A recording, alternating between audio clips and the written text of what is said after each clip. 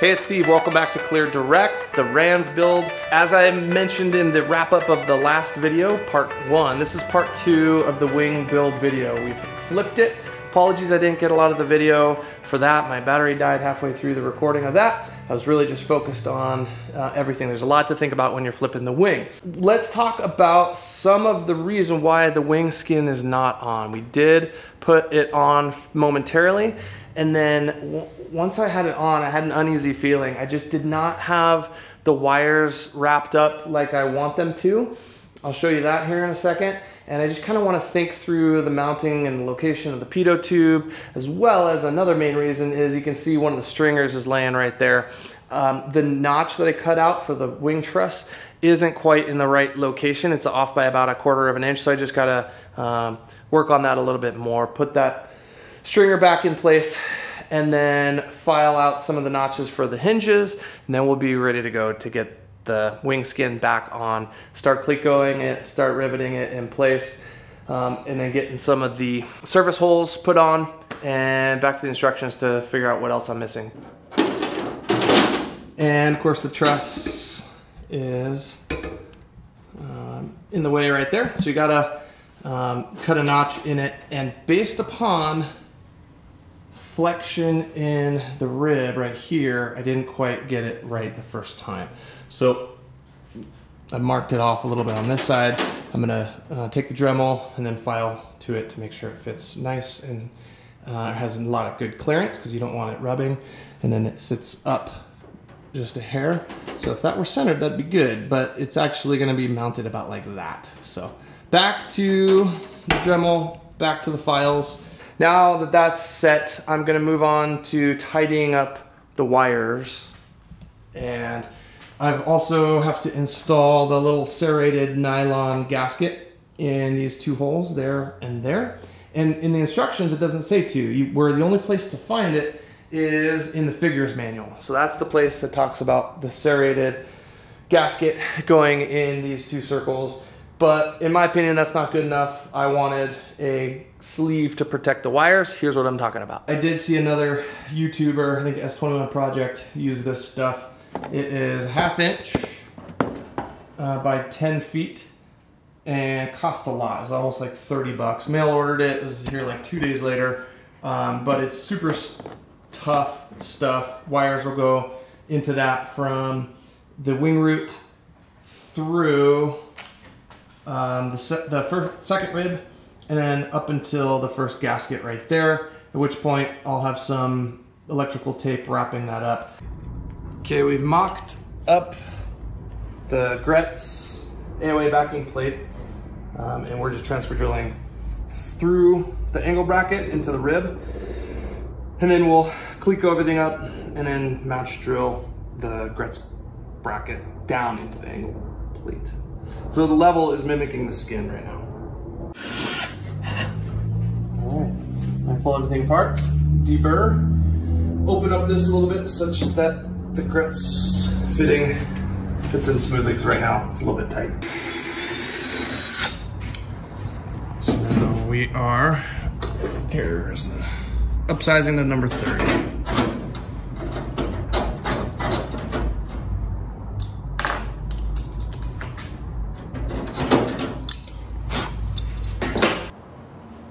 Okay, this is taped super securely in place. We'll put the skin over it, mark it.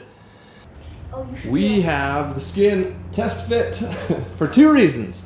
Number 1 is we want to ensure that there's ample margin between the hinges and the skin, and if not, when we take off the skin, I'll kind of file them down. So we're going to mark those. And number 2 is, okay, that's a live shot. I've got my cell phone in that inspection hole.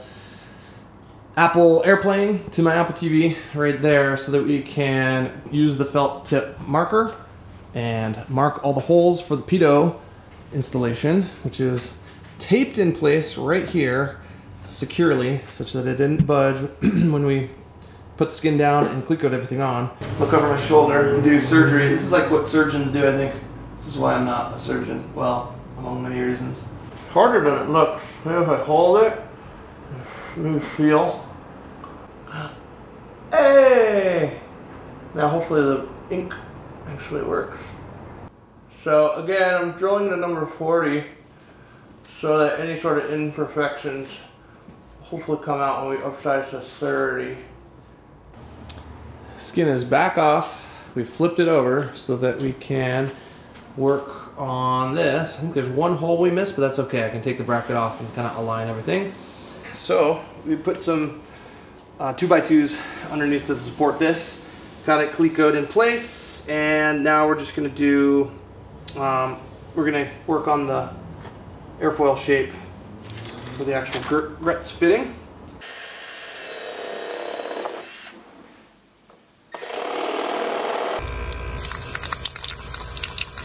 Now I just got to figure out how long to cut these and how to bend them. We have been talking a lot about pitot brackets, but let's shift to the pitot system itself and actually bend some tubes.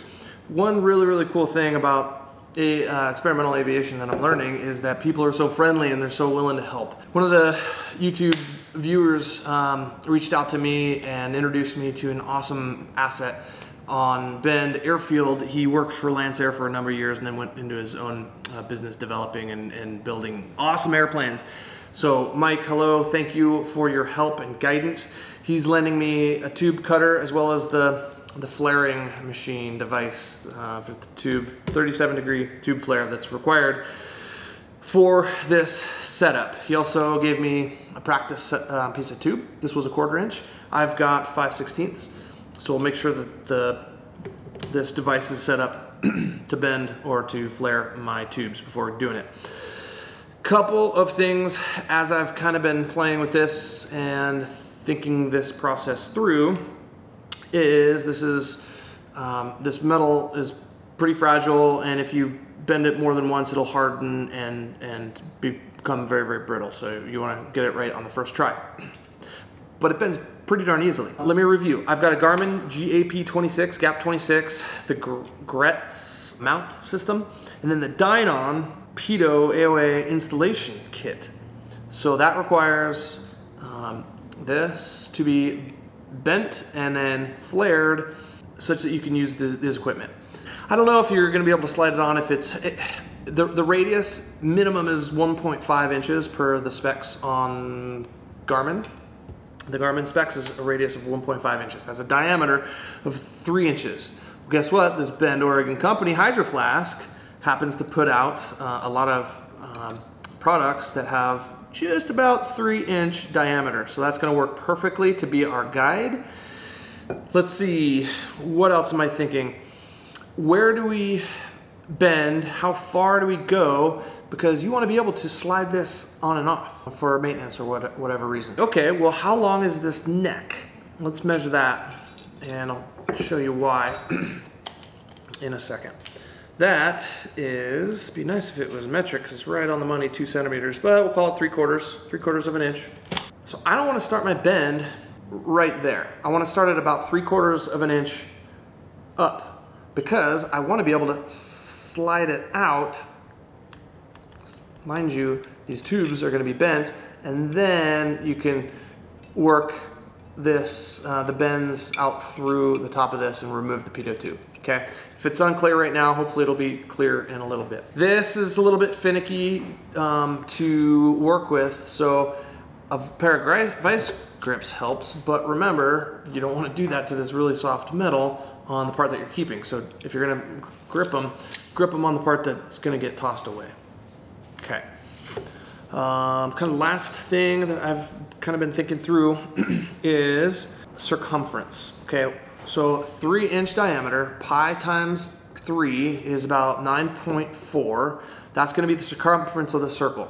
We're only using a half of the circle. I'm bending this 90 degrees, actually this way. That's about 2.35 inches. So from wherever I start bending it, the termination is going to be about 2.35 inches up. So I'll kind of mark that. I don't want to cut it necessarily yet. I might cut one a little bit shorter, do bend one, and then flare one, and then flare the other, then bend the other, because I don't want to be messing with them close together like they are right now, or both bent together.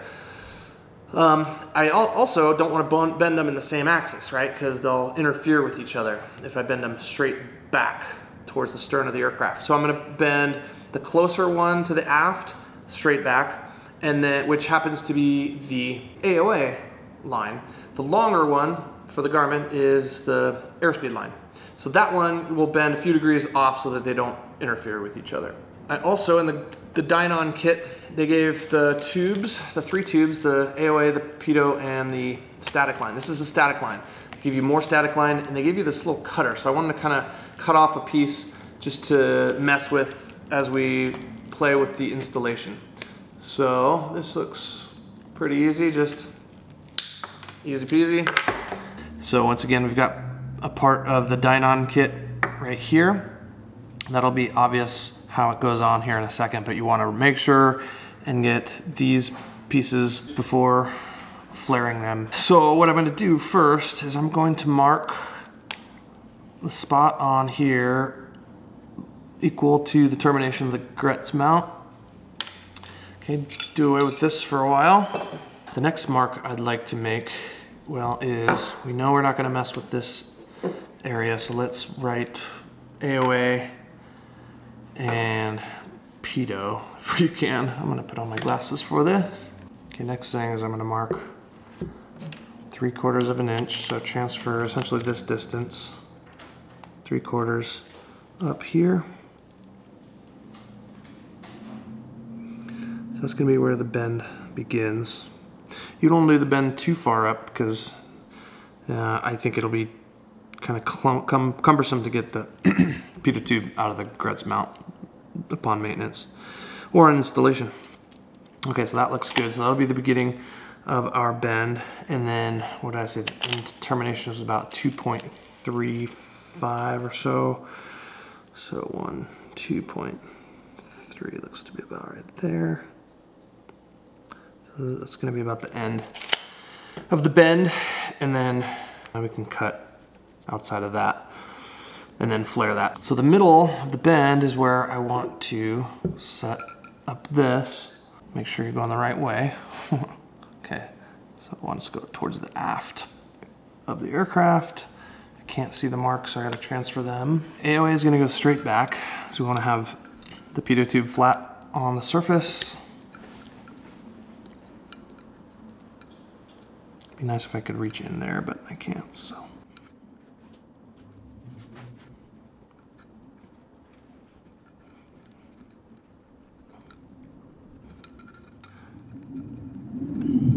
Okay, definitely not the best bend, but it'll do. But I think right now would be a good time to cut this guy.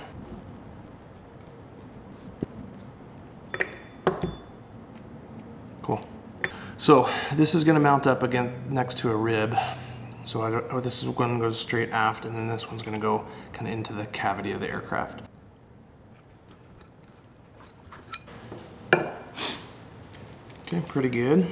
I wish I would have cut it before I bent it, because now this other tube is interfering because it's on axis with it.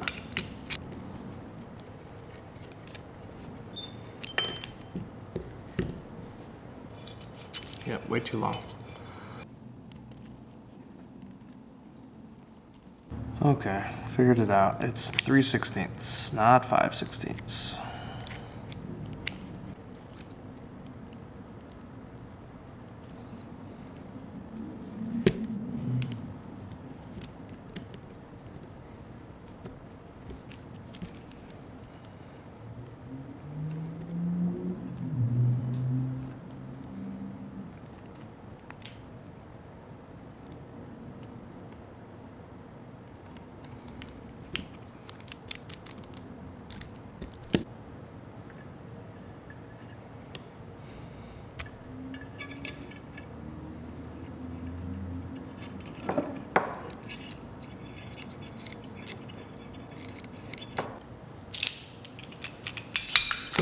Slid the collar back a little bit so that I can actually get in the tool.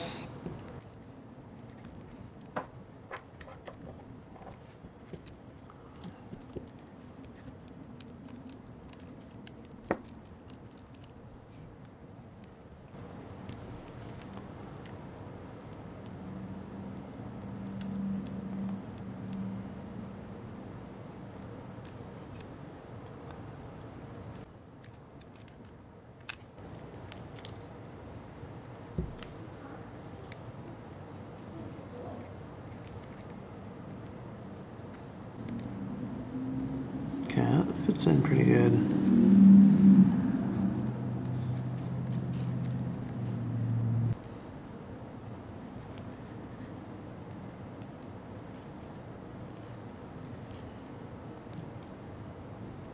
Nice. I see you got some cherry tomatoes out. Okay, there's the final product, sort of. That's just obviously a test fit of the AOA tube. Actually, a static line, but it's on the AOA line. There's the pitot line, and it fits. And it, obviously, the Gretz mount slides over the top with you know, little fudge in here and in there. But there we go.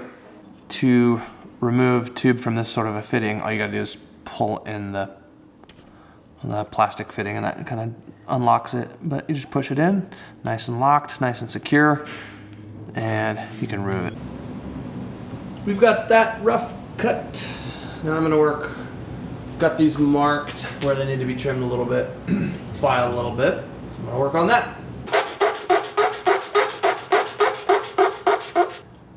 Working on tidying up the wing. It's actually strangely satisfying. I'll show you what I mean. But first, I'll show you what I did to kind of hang the landing light wires. I made that little tab, riveted it in place, put a snap bushing in place, heat shrink some tubing around it, and then attached a couple zip ties to it.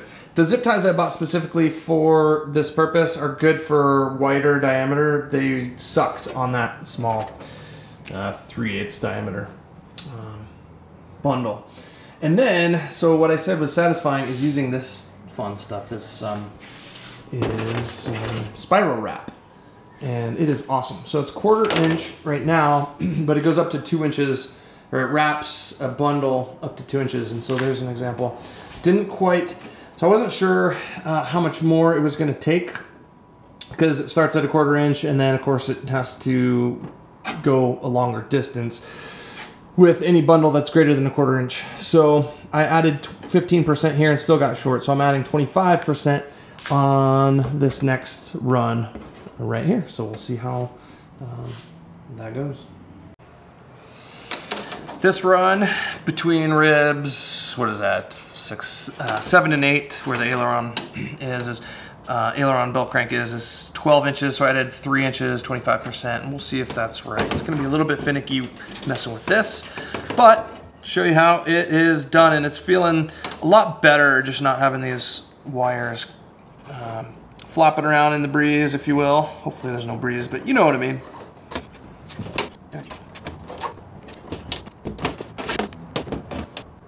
And you can't wrap too much if you intend on pushing it at all. So let me unwrap some,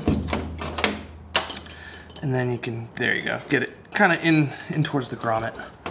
Takes a little time, but I imagine I could have bought, you know, an 8 bundle wire or more. I think smartly would have been a 4 conductor cable, if you will. Maybe I'll do that for the right wing, but I think this is a decent option. Feeling pretty comfortable with the kind of fit and finish of it. And this is high temperature rated as well. I don't know what the temperature is, but fire resistant.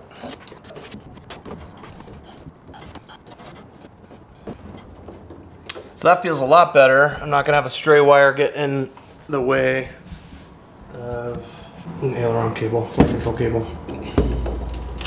This is this performance braid loom, if you will.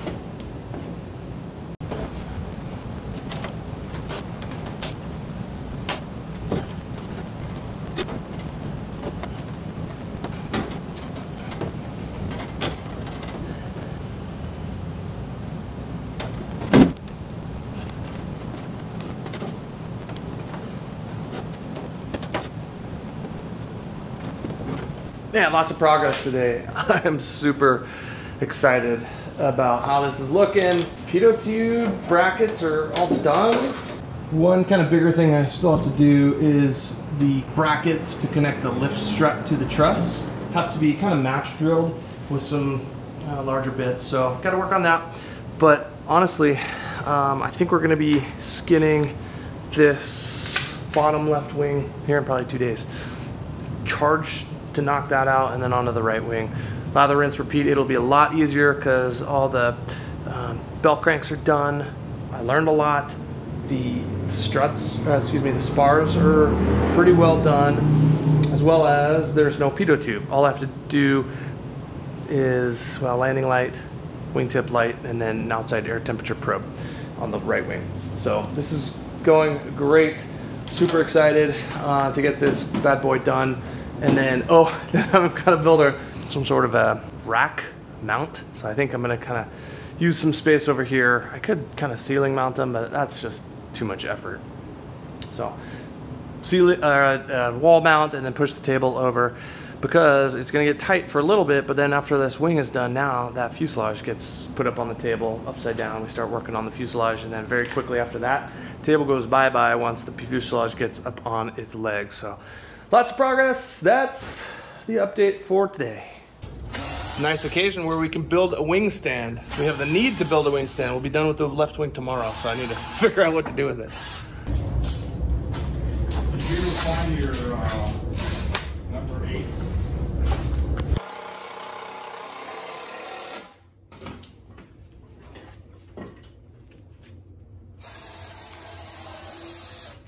Oh, this bit is way better.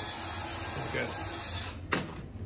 Somewhere back in the midst of time, I used to see these things, these little gizmos that could look like a pencil sharpener, and you just take your bit and stick it in it, and it would sharpen bits for you.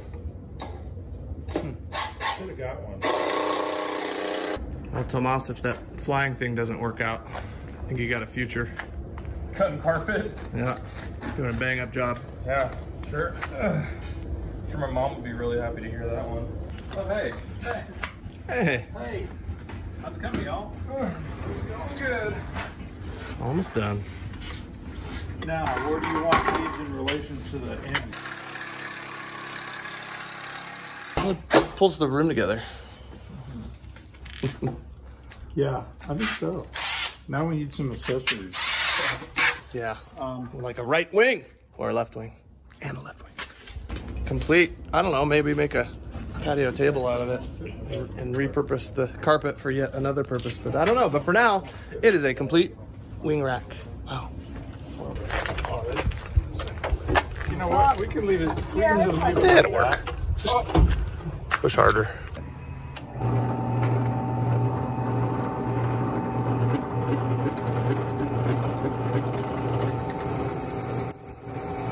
So I just bought this drill press. I was borrowing other people's drill presses to the point where I'm like, maybe I should price them out. 170 bucks, big box store. And glad I did, because what I'm working on now is the lift strut to the truss brackets. You have to drill out every one of these 5 holes. The big one to 7/16, small ones to 1/4. So we're just taking our time, using some lubrication, learning how this works, but kind of nice to have a legit tool. Ah! Turned out good. All right, I am super motivated to get this freaking wing done. It's gonna be done tomorrow, all right? I'm holding myself accountable. Let me tell you what all caused a little bit of a delay, other than already what you know about of just me figuring out how to wrap it and feel good about closing it. There was another delay I haven't told you about yet. I decided, since I'm a YouTuber, I want to have access to cameras out on the wing. So this is, again, the cool thing about experimental aviation, one of the very cool things. I decided to buy some long USB Type-C cables to get out to the truss so that I can have power and potentially control over my cameras for future YouTube videos. Why not? I'm building it right now. There's never going to be any better time to get things wired in this wing. So I'm really excited about that, but that did cause a bit of a delay. I had B&H Photo overnight me 2 USB-C cables, 15 feet in length, but it took like 3 days to get here. Regardless, they're here. I unwrapped some of the cables that I did before to go ahead and put that USB Type-C cable in there, because this was a bit of a challenge to get through the grommet, and it's a nice tight fitting now, to fit now. So I've got to re-loom up that. 2 more things I got to finish, well, 3 more things I got to finish up is the truss fitting for the strut. So I've got to match drill this, get that mounted up temporarily, not going to tighten it down, and then get the landing light brackets mounted, take out the landing light, because once I get the rivets in for the bottom leading edge, those rivets are going to be the backstop for the lens. So couple step process there, but I am motivated to crank and get this bad boy out the door, figuratively, tomorrow. So the third thing is clean up a couple scratches. This is the interior, so I'm not going to clean off all the ink on the bottom, but I am going to clean up a couple of these scratches. Good news is you can't really feel them, so they're not really deep enough to do any damage, but it'll make me feel better. I got some really fine sandpaper, so I'm going to clean up those, put it up, and start riveting. It's date night. We're going to float the river, have a couple of brewskis, so I want to get a lot done cranking on this before that, and then get this thing done tomorrow. I'm saying it to you so you can hold me accountable.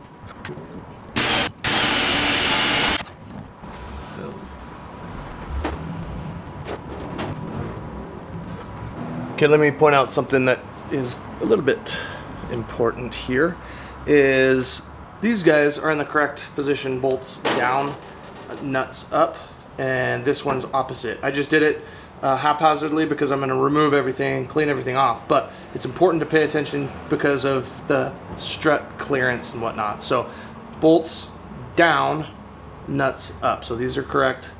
This one all reversed, but again, not the final position, just pay attention to the orientation there for clearance. Also, these are now match drilled specific to everything. So you want to keep, if you remove everything, you want to have everything marked so that you can then line everything back up.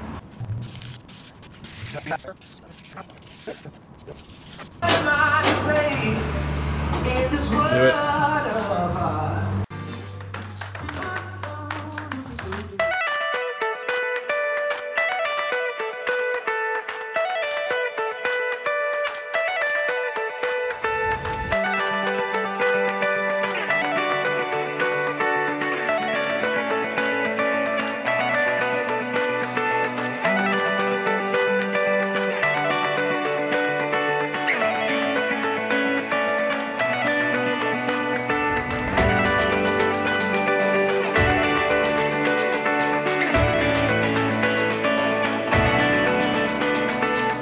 So Milwaukee made this aftermarket extension to the rivet gun, which comes in handy for these little tight to reach spaces. So we're gonna try it out. But works pretty darn good.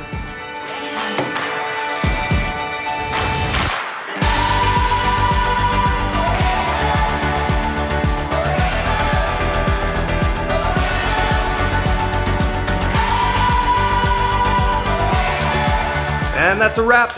Part 2 of the wing video series is complete with the wing in its rack, the left wing in its rack. I am not going to make you sit through a part 3 and 4 for the right wing. A couple of thoughts.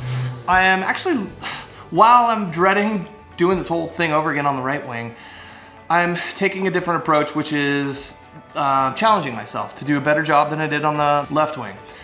I think that's going to be an easy goal to meet for a couple reasons. One is I've obviously already done a wing and I've learned a lot. Number 2 is I've already prepped a lot of the parts. The spars are pretty much ready to go, so that's going to be a blast.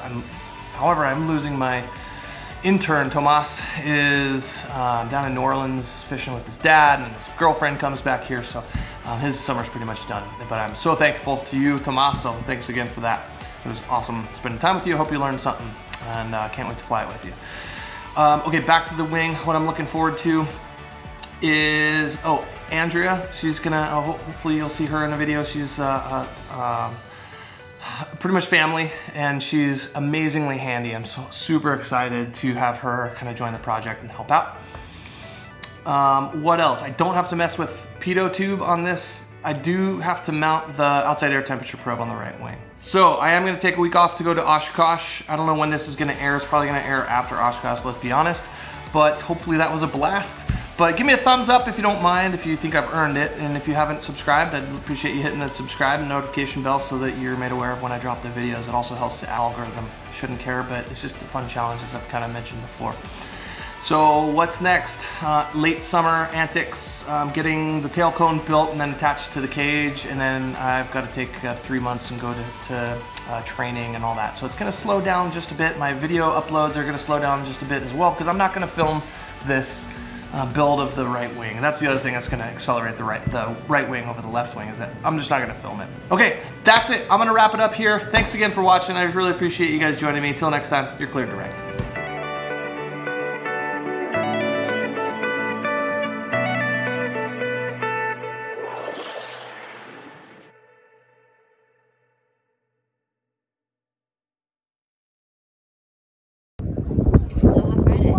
Aloha Friday on the Deschutes. Cheers. Life is good, right, baby? Life is grand. Life is grand. I've never said that before in my life.